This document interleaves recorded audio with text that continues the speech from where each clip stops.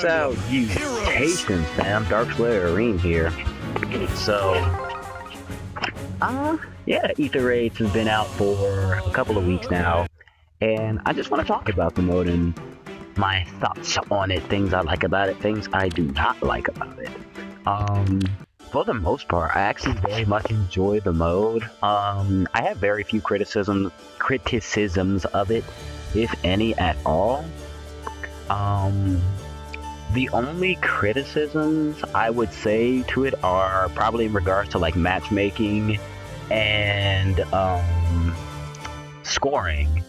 Those are the only criticisms I would have in regards to this mode and how it functions. Yeah, scoring and, well, not necessarily scoring, but how the ranks are calculated and things like that. So, my only issue with the ranking system is that, like, ranks carry over between seasons, if that makes sense. So basically, if you don't have this score right here, you can never be number one at this point. Because, you know, next season, they're going to still have that same score, and they're going to be building off of that score, and they're going to keep building up, etc., etc. I'm not sure if it's like maybe like they have a season for like maybe like a month or something, and then they just sort of reset the whole scores, and then, you know, it's like that every month or maybe every 2 months or whatever. But if that's assuming they are going to be resetting the scores. But if it's just like this, where it carries over between each week, then that's kind of lame.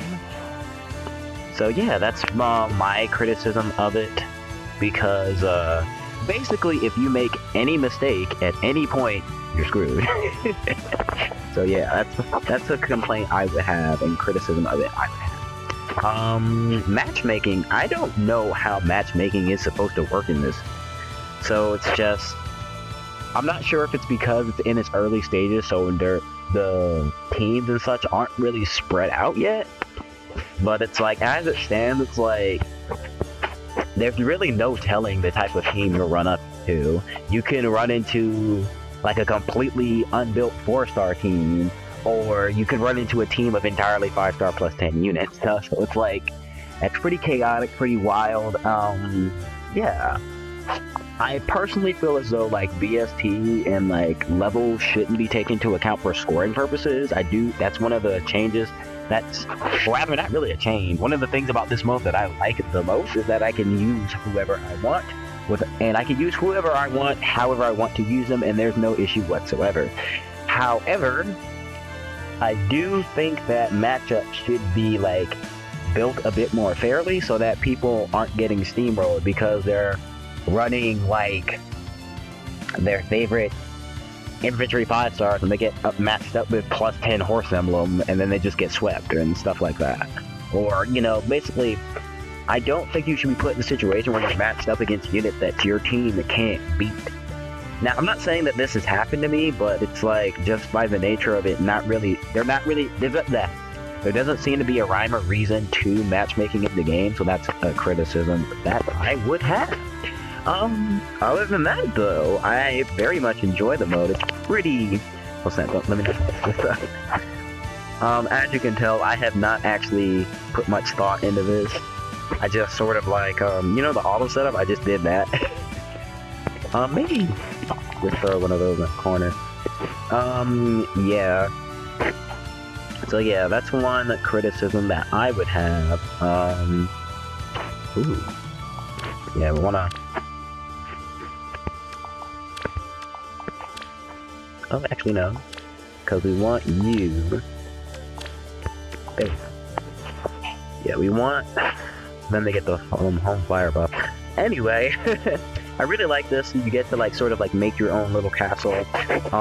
One of my absolute favorite things about this mode is defense results. You can watch the replays. Oh snap! I gotta win. Let's see what happened actually. But like, this is actually one of my favorite things about the mode, is that you can watch the replay and see what happened, and see how you ended up winning. You get to see like what team they were using. Ooh, look, got a few of them, and it's like, ooh, we got some legendary heroes. But you're no match for my flyer emblem. Boy. In case you're wondering, this is like a pretty fair match because, like, as you can see, aside from Yoma, they're all unnerved.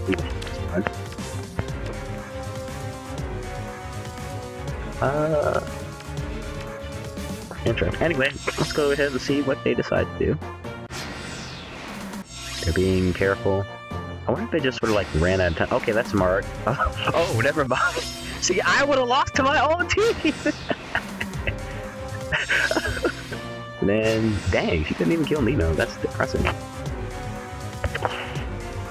Dang. She was like, okay, I'm gonna bait Ryoma. And then Camilla came out was like, nah, fam. Alright. Well, yeah, that's pretty much my thoughts on that. I like the bonus unit thing is still kind of similar to what it is. I do like that other free units, we get more free units being thrown into rotation.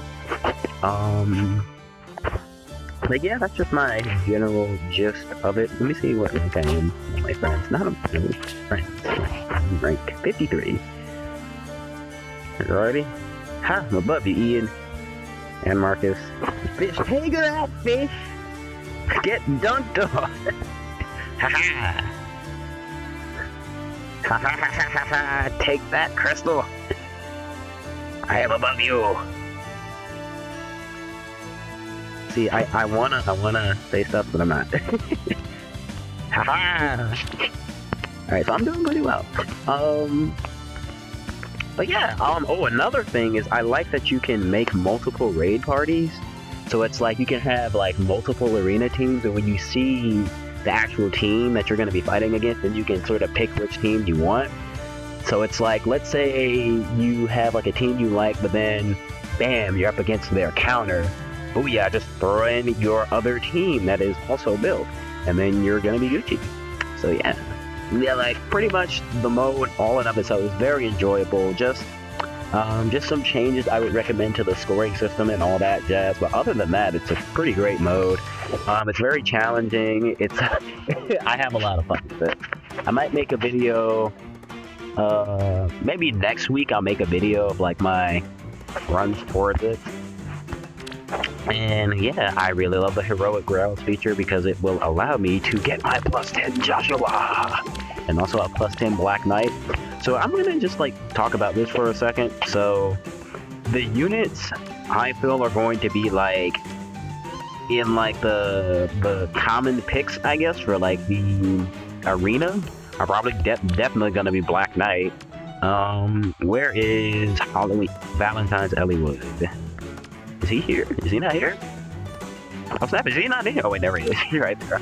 But he's going to definitely be a pick because he actually has, yeah, he has 175 BST, if I'm not mistaken. I'm not sure if it's 100. It's definitely above 170, but he's got really, really high BST. But the thing was, the only reason you didn't use him was because he couldn't be +10. But now he can be +10, so it's gonna be great. But yeah, people who wanted a +10 Marth can finally get their +10 Marth.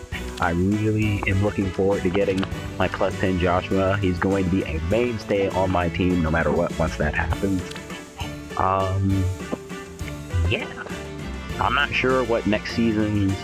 Oh wait, they're the same arena bonus units as this week, so... I'm not sure if I'm gonna stick with Anna. I'm probably not. That's the thing though, it's like I don't really have anybody else. So I kinda gotta suck it up and just use Anna. I was thinking about building a Wendy, but I don't care enough to invest into a Wendy and, you know, spend all them feathers. I'd rather just, you know, just use Anna, because she's built pretty well. It's just, she won't be able to score high enough for me to really climb the tiers, so... Yeah, that's gonna be it for this video. This was supposed to be a video just on Aether, and I sort of rambled on for a bit, but we're gonna ignore that. This is the Dark Slayer reading from Haltesia Gaming. Thank you very much for watching. If you like this video, share with your friends. You want to have me talk about something, have me do a video on something. I cover Fire Emblem Heroes, Dragon Ball Fighters, Blaze Blue, I haven't gotten Soul Calibur 6 yet, but once I do, I'm going to be making videos on that as well. If there's something you want to see, leave a comment and let me know. And with all that, thank you very much for watching, and have a wonderful day.